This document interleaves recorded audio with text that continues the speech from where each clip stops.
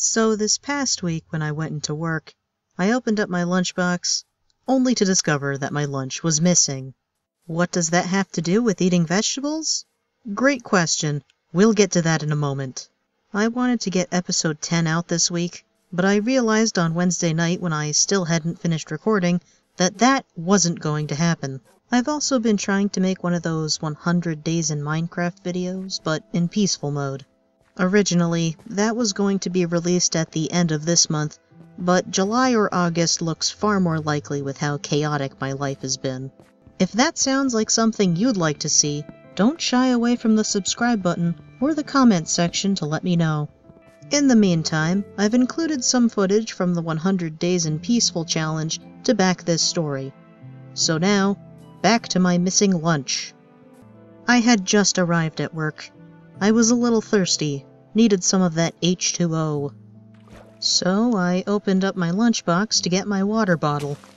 Now, with the way my lunchbox is, I have to lift out or tilt the container that has my actual lunch in order to grab the water bottle.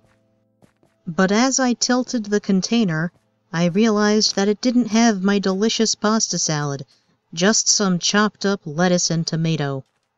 I knew instantly what had happened. You see, the previous night we had soft tacos for dinner, and we had put the leftover lettuce and tomato into a container that was practically identical to the one that had my lunch.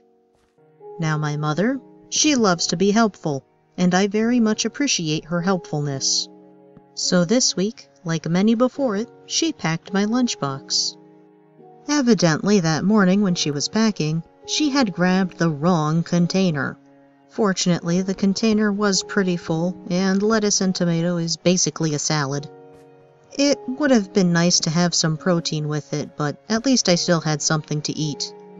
And I also got to eat my tasty, tasty pasta salad when I got home that night. Besides, this isn't the first time I've had a lunch mishap. Like the time in elementary school when I had packed a peanut butter and jelly sandwich on rye bread and discovered that my taste buds hated rye bread. Or the time when I packed a PB&J, which instead of having strawberry jelly, had pepper jelly. I'm pretty sure I was in high school at the time, so I was a little more okay with spicy things.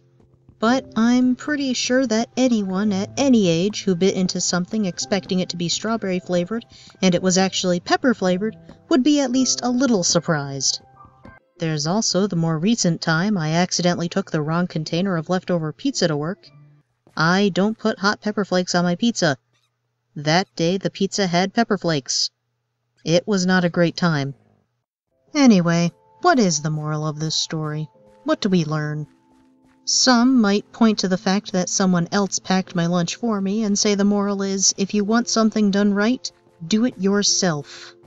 However, what those people neglect to recognize is I am definitely my mother's daughter. I have picked the wrong container before and will probably do it again. No, the real moral is, you should eat your vegetables. After we had eaten our soft tacos the previous night, I was still a little hungry.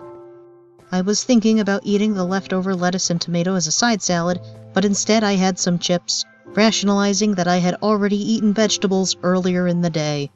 If I had just eaten the lettuce and tomato that night, they wouldn't have been accidentally packed instead of my real lunch. Though I guess the counter-argument could be made that if I never ate vegetables, the lettuce and tomato wouldn't have been there to begin with. But then I also wouldn't have had my pasta salad since that has vegetables. Maybe I just need to use a container for my lunch that is different from the containers for leftovers?